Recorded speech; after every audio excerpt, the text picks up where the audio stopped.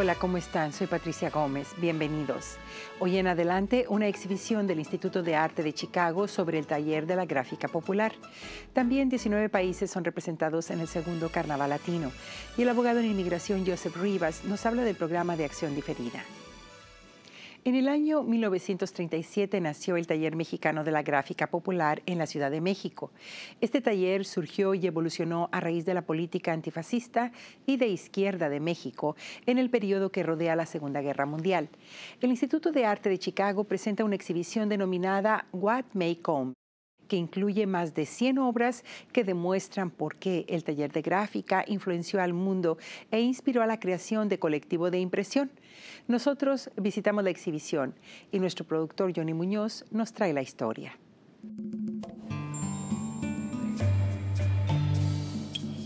The title, What May Come, is taken from an important print in the Art Institute collection that was created specially by Leopoldo Mendez for the Art Institute of Chicago. He actually carved a wood block as a special commission made by the Print and Drawing Club of the Art Institute. This was created in 1945 and shows a self-portrait of the artist lying on an open sketchbook with a nightmarish vision of the future of Mexico arrayed behind him. This work was commissioned, as I said, by the Print and Drawing Club, and it was made specifically for a large solo exhibition by Mendez that was organized by the Art Institute of Chicago in 1945. This exhibition was one of 3 exhibitions during the mid-1940s that the Art Institute organized on Mexican art, the first one being a very large show of 800 works by the Mexican broadside illustrator Jose Guadalupe Posada, the Mendez show I just mentioned in 1945, and then a very large group show of the work of the Taller de Grafica Popular held in 1946. This exhibition really brings together prints and some drawings from our permanent collection produced by many different members of the Taller de Grafica Popular, and we're now able to show them and bring attention to this important part of our collection that really deserves to be better known. Leopoldo Mendez is probably the most important printmaker to work with the Taller de Grafica Popular. He was one of the co-founders of the group in 1937 and perhaps the most adept artist who worked with the group. He was a master of relief printmaking techniques. So techniques like wood engraving, wood cut, linocut, but he was also a fabulous lithographer as well. He's really one of the individuals who pushed forward the ideals of the Taller as a collective of artists who worked together, who collaborated to produce a very wide range of works, not only politically engaged prints, hojas volantes, broadsides, that were sold for a few pennies on the street and took as their real model the works of Jose Guadalupe Posada, but also fine art prints in all these different media that were sold to collectors and museums on both sides of the US-Mexico border, as well as elsewhere internationally. This exhibition is a wonderful opportunity for us to present more than 100 works from our permanent collection, many of which have not been on view in our galleries since the time they were acquired in the 1940s. The Art Institute of Chicago, as you may know, was a leader in establishing relationships with Mexico and developing a cultural exchange with the Mexican government specifically. Our interest in the arts of Mexico, and specifically in printmaking in Mexico, dates back to the 1930s and 40s, when these relationships were established and when curators from the Art Institute began to acquire these works for our collection. In the early part of the 20th century, curators affiliated with the Art Institute and even our director, Daniel Catton-Rich, had a specific interest in Mexico, in part because of wonderful Mexican culture, but also because of the political situation at the beginnings of World War II.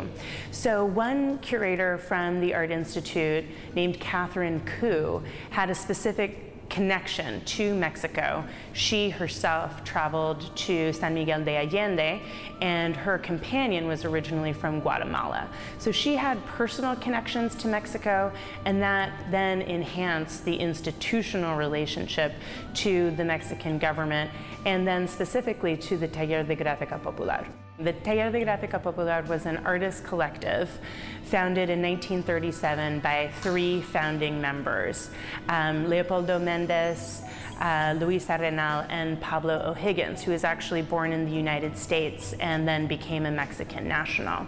These founding members developed the Taller into a center for printmaking that produced prints with a political commitment, prints that also just documented daily life in Mexico, prints that commented on social injustice, and also prints that were just beautiful and really meant to be visually pleasing. Luis Arenal and Pablo O'Higgins were 2 of the co-founders of the Taller de Grafica Popular, along with Leopoldo Mendez.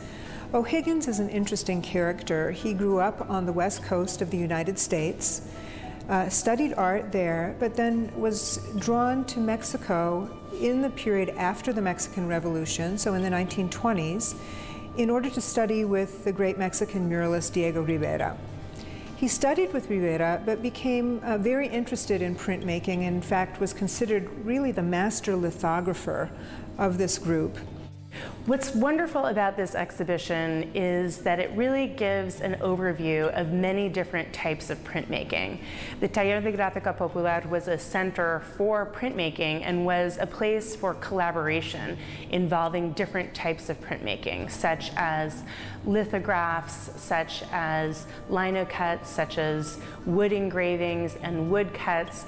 And some of these artists worked in different media. So people can expect to have an introduction to printmaking, why prints are so special, an introduction to the many different artists who participated in the work of the Taller, specifically to one of the founding members, Leopoldo Mendez, who is very well represented in our collection and really shows all these different types of prints to their greatest advantage. This exhibition includes almost 125 works from the permanent collection of the Art Institute, both the prints and drawings collection as well as the Ryerson Library collection, the Ryerson Library being the Art Institute's very fine art library. These range from fine art prints, fine art portfolios, illustrated books, flyers, broadsides, and posters as well. What may come. This was actually printed from the original block that Mendez provided to the Art Institute. The impressions were actually made by Max Kahn here in Chicago once the block arrived here. So there were many rich interactions between this group in Mexico City and the artists who collaborated with them, whether they stayed in Mexico or whether they actually returned to their home countries and continued to produce work that was deeply influenced by the Taller. We've continued to add to the collection over the years to grow it from that initial core of about 200 objects to almost 500 objects, actually, if we count the library's collections as well. Work of an exhibition is parallel to the work of Taller, which is a work of collaboration. So many different departments at the Art Institute contributed to this project. Our publications department helped us to produce our beautiful bilingual catalog that includes many full-color reproductions of works from our collection, also in the exhibition. Our design team helped us with the graphics and also to design the bilingual label treatment that we are so pleased to include in the project. We also worked with members of our paper conservation department to give more attention to this important part of our collection that in some cases needed some extra care or some extra treatments to really make them look as good as possible. More importantly, I think that not only the kinds of works, but the themes that these artists treat are an important aspect of how I've tried to organize this exhibition. It's organized thematically drawing on the different subjects that these works treat. So the section that we're standing in now is devoted to anti-fascism and the war, anti-fascism being the central focus of this collective in terms of their political art making from their founding in 1937 through the end of World War II in 1944. There are also sections on Mexican life, Mexican daily life, another section on history and nation, a fourth section on caricature and the press, and then we have a long room that treats not only the publishing arm of the Taller de Grafica Popular, the Estampa Mexicana, which is founded in 1942 and produced both portfolios and illustrated books, but also a section that treats the deep connections between the Taller and Chicago. It was a pleasure to work on this exhibition with Diane Miliotis, our guest curator. I helped her through the phases of the project to make sure that we were collaborating with the different departments within the museum to participate in our collaboration with our local constituents, such as the National Museum for Mexican Art, the Katz Center for Mexican Studies at the University of Chicago, and other collectors and museums who also hold this important material in their permanent collections.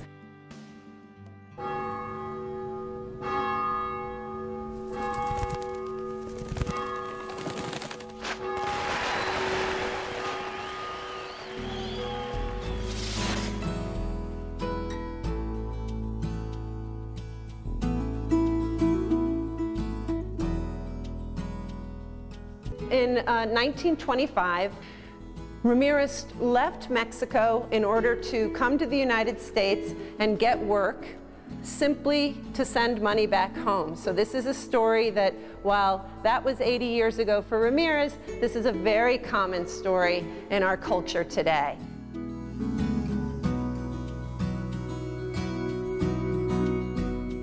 The Milwaukee Art Museum came to Harley-Davidson a few months ago telling us about the exhibit.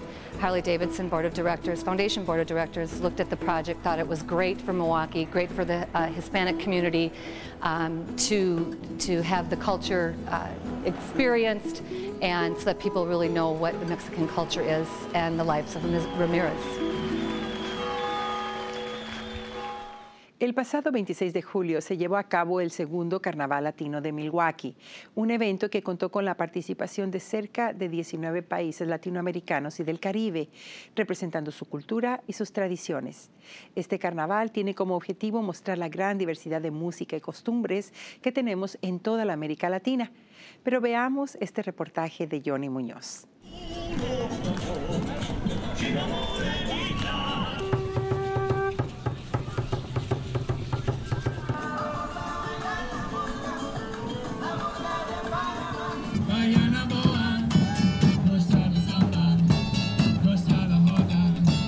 El mensaje que se tiene es de que todos, aunque somos latinos, venimos de diferentes culturas y diferentes experiencias, ¿verdad? Entre un mexicano le gustan las tortillas, el peruano no sabe lo que es una tortilla. Creo que es importante que Estados Unidos sepa que cada uno de nosotros, los latinos, venimos de diferentes culturas y aportamos muchas cosas diferentes a la integración y a la fábrica de lo que es Estados Unidos de Norteamérica.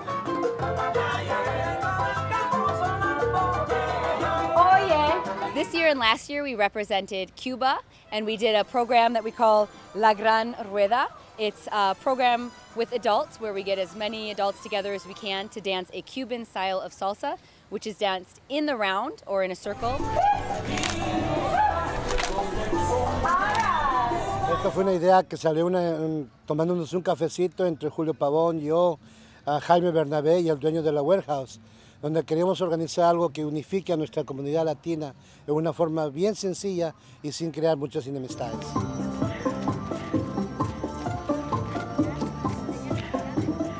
I think it's really important for children to be exposed to different cultures, whether they are from that country or not. So I feel that the Milwaukee Latino Carnival allows teachers to go into the schools and expose them to a dance they might never have seen. It might be something different, but they're able to connect the name of a country a Spanish-speaking country, maybe they know somebody from there, and now they're getting a much richer experience. Se está incrementando mucho la participación de la juventud dentro del folclore de su país. Esa es una gran victoria para nosotros, saber que nuestros jóvenes y miembros de otras comunidades están aprendiendo nuestras culturas de los 19 diferentes países que participaron en la parada este año.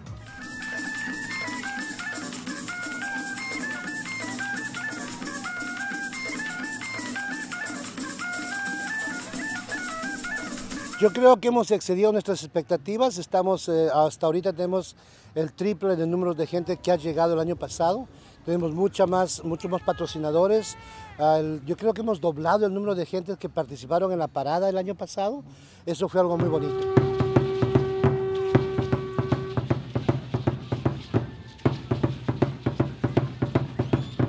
Somos parte del grupo Meyocan y este grupo representa una celebración entre la dualidad de la vida y entre los hombres, las mujeres.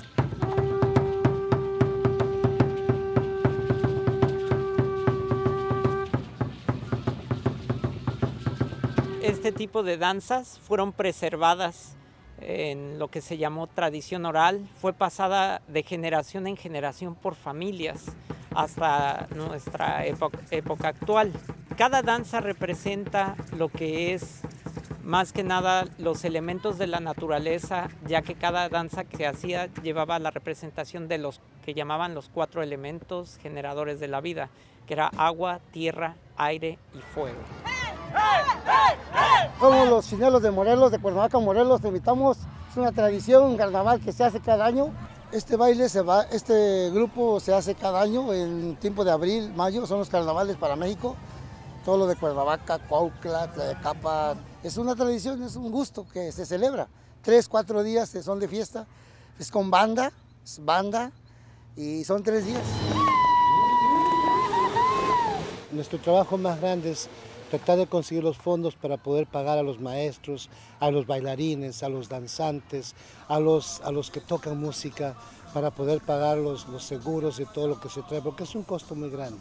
Entonces, yo creo que este año hemos superado un poquito más, porque ya es nuestro segundo año, y esperamos pues que el próximo año podamos contar con el patrocinio de muchas más personas y la colaboración de muchos más miembros de la comunidad.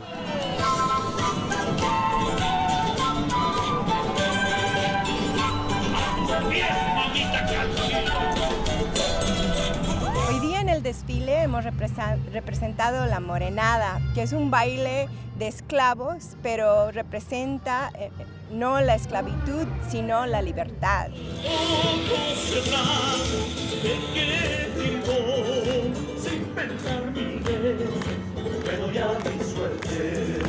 The music comes from Bolivia. A lot of it is from like the high up in the mountains that it originated, and it's danced all around Bolivia. And they do a festival every year called Carnival in La Paz through the streets. So the dances that we do are all part of that big, huge parade that goes on.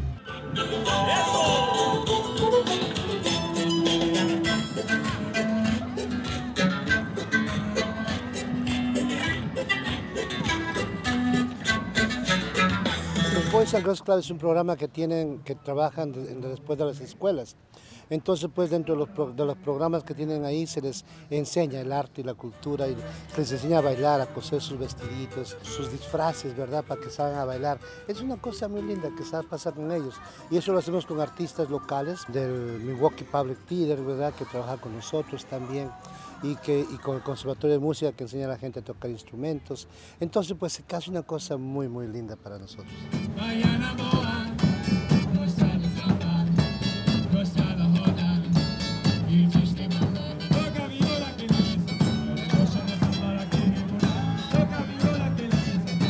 This year definitely was a lot bigger. We had a lot more floats, a lot more colorful costumes, a lot more music. I think it's growing. I'm really excited to be part of this again next year. I think that everybody should come out and watch, and it's just going to get better and better.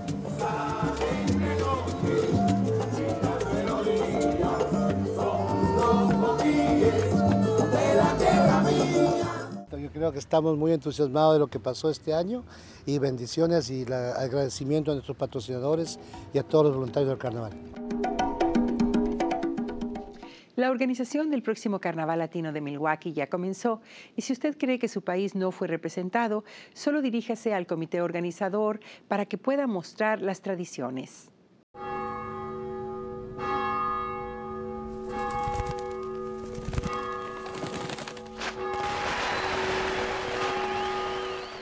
I was born in New Mexico. I grew up in Arizona, but I'm of Mexican descent. I grew up drawing all the time. I have drawn since I was really young, and my mom taught me how to draw. I just loved it. I just did it all the time. I think I was really prolific, and so I spent a lot of time just making things. I got my master's degree in Arizona, my MFA, which is a Master of Fine Arts, in drawing and painting.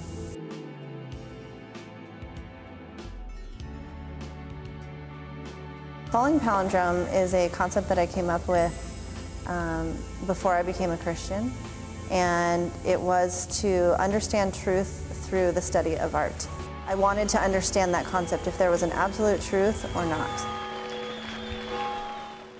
De acuerdo con el Departamento de Homeland Security, existen 575,000 inmigrantes entre las edades de 16 a 30 años que fueron traídos por sus padres a temprana edad y han recibido los beneficios del programa del presidente Obama, Acción Diferida.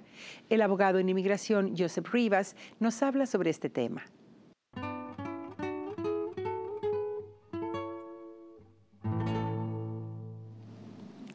Attorney Rivas, thank you so much for joining us again on Adelante. Well, thank you for the invitation and good evening. Attorney Rivas, we see a lot of excitement, a lot of joy on regards DACA and all those kids who arrive here a very young age, and now they are able to have permission for a job, and they have a driver's license. And in Wisconsin, they are enjoying some of the benefits that in other states they cannot. Can you talk about the cases that have given you and those clients of you some satisfaction, some victories? Well, let me go back for those who don't know what DACA means. It's an acronym for Deferred Action for Childhood Arrivals. And these are young children that were brought to the United States by their parents while they were young. Most of them grew up here, have gone to school here. And to qualify for DACA, you have to have completed your high school education or be in the process of getting your GED. And you have to be brought here before you were 16 years of age and have arrived before June 15th of 2007. So that's a lot of technical stuff that you have to explain not only to these kids but to their parents because the parents are bringing them to your office and you're counseling and providing legal advice for these children. But it's also kind of interesting because it is also state specific. Even though DACA is a federal program, not each state can qualify their juveniles as the same way as we do here in Wisconsin. And if you do get deferred action for childhood arrivals granted to you, you then can get a Social Security number, and then in Wisconsin you can get a driver's license. Not all states provide driver's license. And for example, I know Arizona does not provide driver's license for their DACA recipients. And I believe Georgia or Alabama is another state where you cannot get a driver's license. But the qualifications for DACA, you know, they're kind of rigid. Only one felony, three misdemeanors or more kicks you out of the program, and even a DUI conviction, which I find kind of important because in Wisconsin, we have a little quirky law in Wisconsin. If you don't mind, can I talk about that? Of course. Well, this may go back to Wisconsin's history with the breweries here, what have you. But in Wisconsin, your first drunk driving conviction is actually a traffic matter. And so because it is not a criminal conviction, having a DUI conviction in Wisconsin will not result in a denial for your DACA application. I have had a number of clients where I've represented them and we were able to get them DACA benefits even though they had one DUI. And I also had a successful case where I had a client of mine where she had a marijuana conviction, 25 grams. And there is a threshold. If you have 30 grams or less, that won't stop you to get your green card application. But we're not talking about green card. But this case, she had a grams of marijuana, and it was processed in her municipal court. Again, not a criminal conviction, and we had to brief this extensively, but we were able to get her DACA benefits. And so this is a benefit where you get work authorization for 2 years. You can also, if you have some extenuating circumstances, get authorization to travel outside of the United States. And that's called advanced departure. And the beauty of that is if you get advanced departure and you leave the country and you come back in, now the last time you enter the United States, you were inspected and allowed to come into the country legally, which then does open the door for you to get your green card in the future, because now you have met one of the requirements of having been physically inspected and allowed into the United States. So that program has really been beneficial for a lot of students that are here in the United States. At the end, and through your office experience, are you seeing that more people are trusting the program of the president and are applying for it? Have you had enough cases? Are you seeing a national level the people taking advantage on this program? Well, I wouldn't say it's overwhelming our office because there's many resources for someone to go to. But I would say we have a constant stream. And I think the best advertising is word of mouth. When you get DACA for a student, then they will talk to their friend or a family member. Now he's bringing his brother in. He's bringing his girlfriend in. My attorney is a good lawyer. So yes, go with him. That's the best advertising. For Latinos? Yes. Especially. Yes. Yeah, so that's working out. But it's a constant stream. I wouldn't say, I think some people are still holding out that there's going to be some comprehensive immigration reform, but why should people apply for DACA even if an immigration reform could be happening? That is mostly no. But why should people believe on using at least the benefits of this program? Well, I believe if you get the benefits and you get the driver's license, you're not going to be pulled over now driving without a license because there's so many other ramifications. Then you're paying all these fines and all these tickets, and it opens jobs for you. And most of these kids, are just very well educated, and so they just want to contribute to our society and to our system. That's just good.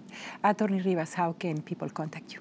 Well, today's internet, I would recommend that they look to the website and go to our website of www.hmrvisa.com, or they can call our office at 414-962-7440. Thank you so much for being with us, Attorney Rivas. Y al final de un programa más de Adelante, por favor déjenos saber sus comentarios en nuestro teléfono 297-7544 o escríbanos a nuestra dirección de correo electrónico en adelante@matc.edu y visítenos en nuestro sitio del internet en mptv.org y en Facebook. Sintonícenos en Milwaukee Public Television, canales 10.1 y 36.2 todos los martes a las 6:30 de la tarde y en canal 36.1 los miércoles a las 12:30 de la medianoche y los domingos a las 6 de la tarde. Y en MPTV VM 10.3 los viernes a las 6 y 6:30 de la tarde y los domingos a las 8 de la mañana. Soy Patricia Gomez, gracias por acompañarnos.